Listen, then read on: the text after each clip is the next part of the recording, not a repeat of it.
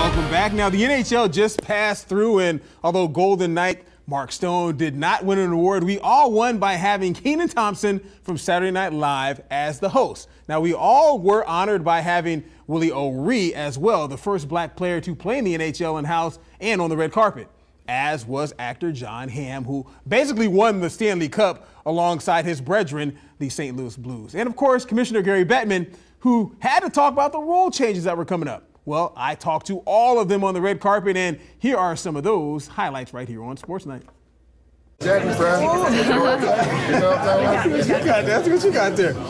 First thing I'm wondering about, Kenan Thompson, you go from the Mighty Ducks to hosting NHL Awards. How did this even come about?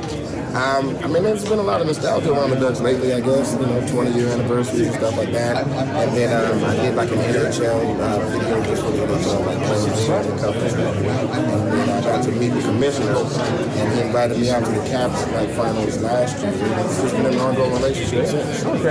So you're not going to be like Chance the Rapper? They got this hockey thing going on in the background? I mean, I'm halfway there. You know what I mean? I know a little bit more because I've been paying attention because I'm hosting this. But yeah, man, we got to go do that hockey. We got to go do that hockey.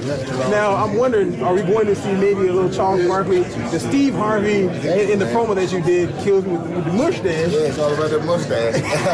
Yeah, I think you will. You know what I mean? We're trying to have a good time tonight. Do a couple characters and just keep the show moving along.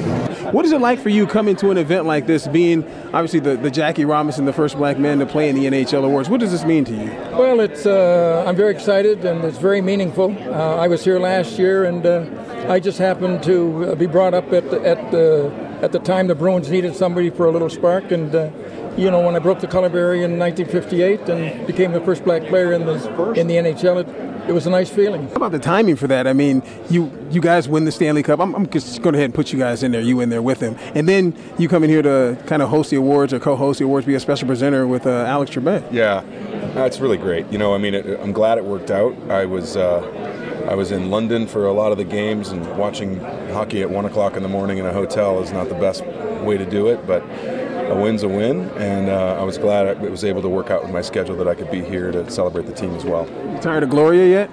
No, I don't think I'm going to get tired of that song, I'll be honest with you. It means a lot. You guys talked about as far as the rule changes and whatnot. How did that go? Well, we're focused on the fact that we always are self-aware. We always look for ways to be better.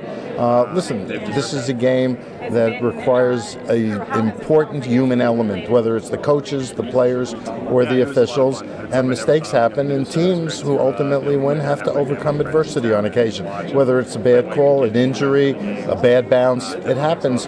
That's the game of hockey. It's part of what makes it so unpredictable.